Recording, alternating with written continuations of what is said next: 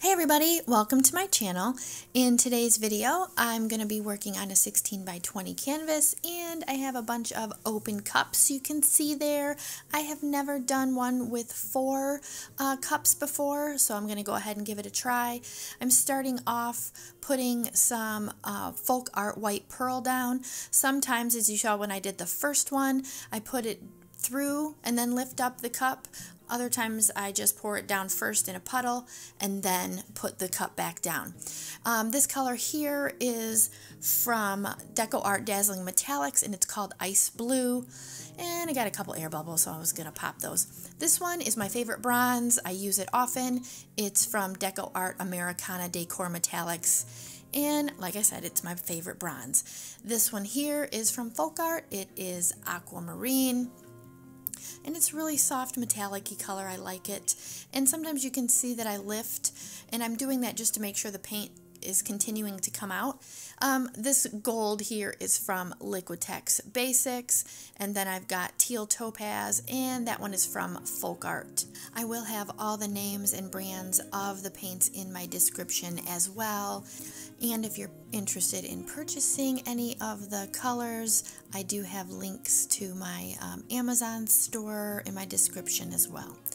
Alright, so I'm just going to go ahead and lift the cups up just a touch. And this color here is from DecoArt Extreme Sheen. It is coral. I wanted to add kind of a nice pop of color there, so that's why I'm using that color. And also you can start to see that I'm getting some cells that are developing. I am not using any silicone in any of my paints. I am getting the cells by, there's a couple reasons. Different paint densities will cause you to get natural cells, and also from the paints pushing down on each other and then forcing it, you know, up out of from under the cup. That really does help also.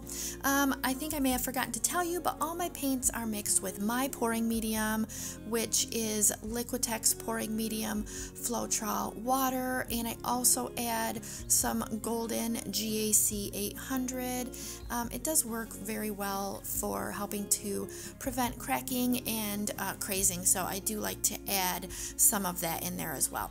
Alright, so you can definitely see that I am getting a bunch of cells.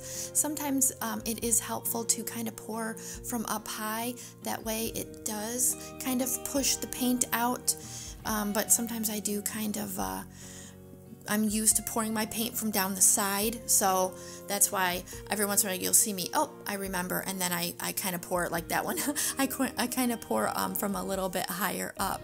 Alright, so I'm gonna get my stuff moved out of the way here in a second, and I think I'm just finishing up using the rest of that aquamarine. I had a little bit left.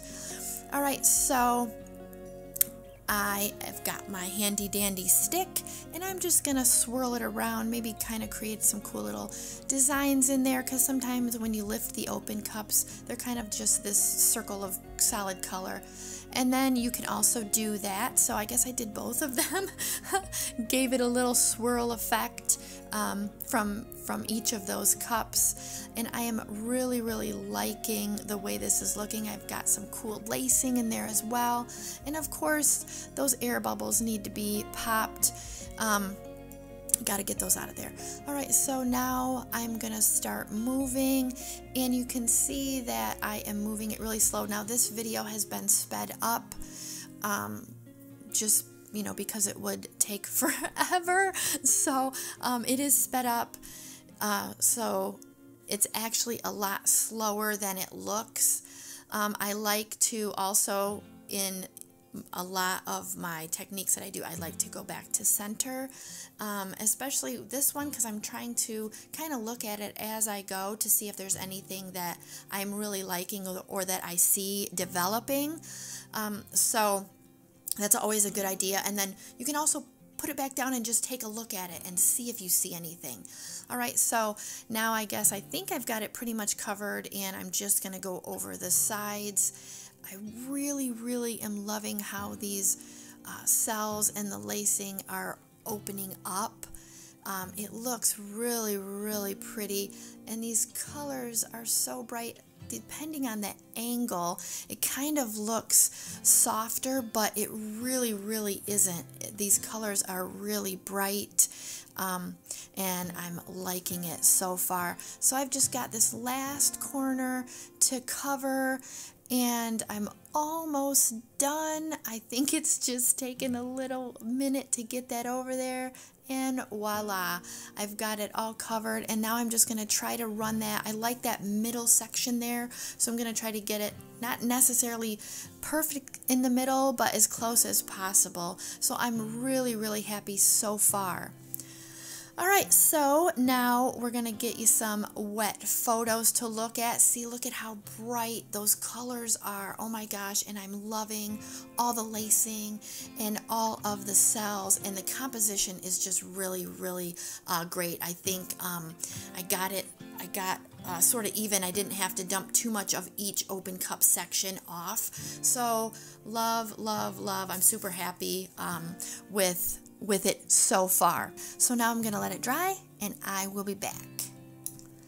Okay guys, so here's some dried results for you to see. I am so happy with my results here. I'd love to hear what you guys think in the comments. And don't forget to like this video and subscribe to my channel if you are not already. And go ahead and share this video also if there's someone you think might like it. And I've got some more awesome videos for you to watch. Just click the links on the left there. I hope you guys have a great day, and I'll catch you in my next video.